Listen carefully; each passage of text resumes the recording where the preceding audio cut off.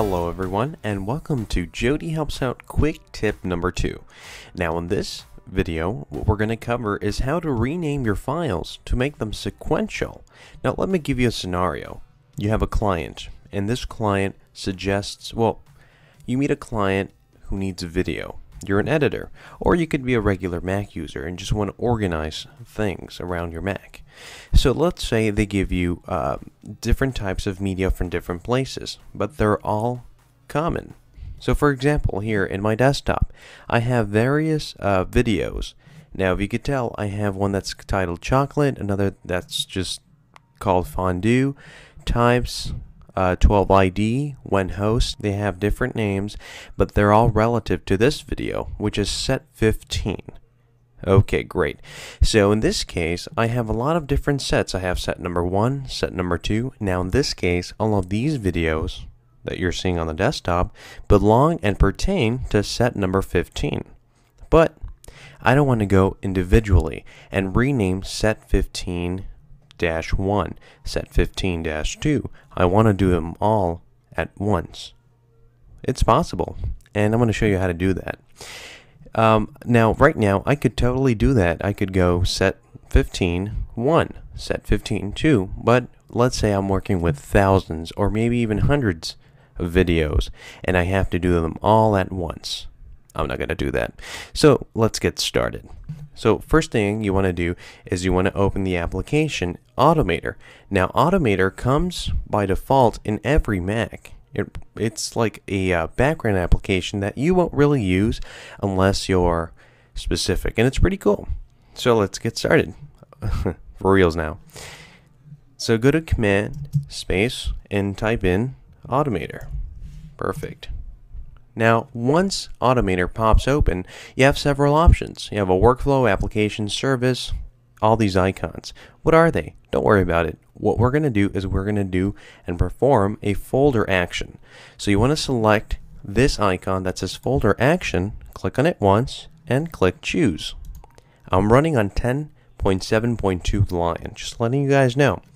Now, you might see this interface and you might say, what is this? Don't worry about it. I'll tell you what's what and what we're going to do.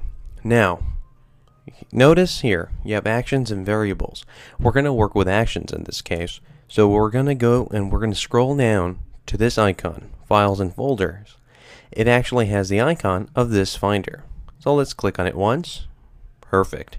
Now we have a lot of actions here on the right hand side. Great. Now what you want to do is you want to hover over where it says Get Specified Finder Items, because we're going to get specific types of items found somewhere using the finder. So you want to click on it and drag it into your workflow. As I let go, boom, it's there. Don't worry about it. I'll explain everything in a minute. Now, second item you want to drag from this column to this is actually rename finder items, which is found right here in the bottom. So click on it, drag it, place it over, let go. Now there might be a little message and it says this action will change the names of the finder items. Perfect. You just want to click on add. Now, great. Now it actually gives us one extra step, and we have to get rid of the step. It says copy finder items to desktop.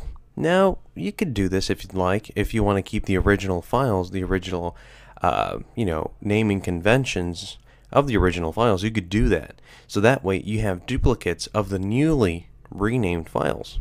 Now if you want to do that, go ahead, but for this sake I'm not going to do that. I just want to make this into a permanent solution. So I'm going to X this out, this option out. Perfect. Now let me explain what's going on here. You might be wondering, what's up? What are we going to do? So basically, think of this as a human digestive body, I guess. It's actually really similar. What you're going to do is you're going to get specified finder items. Now in this case, it's the desktop. It's in my desktop, all of the files. I'm going to get those, and basically those are my, I guess, food.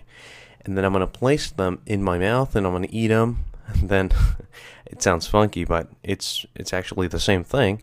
And then it's going to go down to the digestive system and rename it, and finally it's going to well, deliver them in the different name. So let's do that. Let's add some files by clicking on this item. You can also drag from the Finder into this window. So click on Add. Perfect. Now let's go to Desktop, and what do you know, we're here in Desktop. What we're going to do now is all of these files that I showed you earlier are in my desktop. They're just in a different view. So basically you want to select the first one, scroll down, hold Shift, and click on the one on the very bottom. So you could select everything. Okay, great. It's actually selecting everything, it's just video lag. So once I add them, you're going to see all of the different files here on my workflow. Now what you want to do is you want to go down to the add date or time, and instead of add date or time, we're going to make this sequential. So go down to the option that says sequential. Great. Now we have numerous options here. It says add number to existing item name or new name. Now in this case, we don't want to keep the existing item name. We want to make an entirely new one. So in this new name, I'm going to retitle this Set 15 because it is taking place in Set 15. I'm going to be fancy and I'm going to put an underscore 15. Great. That's it. Don't put an extra space on after it. Now it says here, place number after name or before name, whatever is your preference. And then start numbers at 1. You could start at 0, but for, I guess, logical reasons, I'm going to start with 1. Now it says here, separated by what? A dash, a period, a space, underscore, or nothing. Now you could, it's basically your preference. In this case, I'm just going to select a dash. And perfect, that's all I need. So now what I want to do is I want to click on this button that says Run. Great, I'm going to click on it and let's see what happens. Now it says this folder action will not receive input when run inside Automator. Basically, that's another option if you're doing a workflow or something else. It's basically telling you that Automator is just going to be, I guess, the digestive system. It's not going to actually digest anything. So, just for the sake of simplicity, click OK. Great. Did you hear that little chime? That means it's done.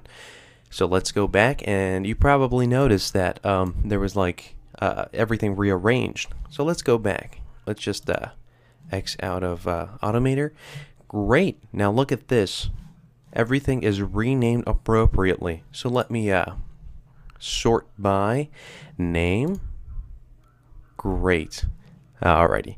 So as you can tell, set underscore 15 dash 1, set 15 underscore dash 2, set 3, 4, 5, 6, 7, 8, 9. That's awesome. Now you could do this with anything you want. You could do this with files, Word documents, anything. That's how you do it, using Automator, especially on a Mac. Well, it's actually only on a Mac.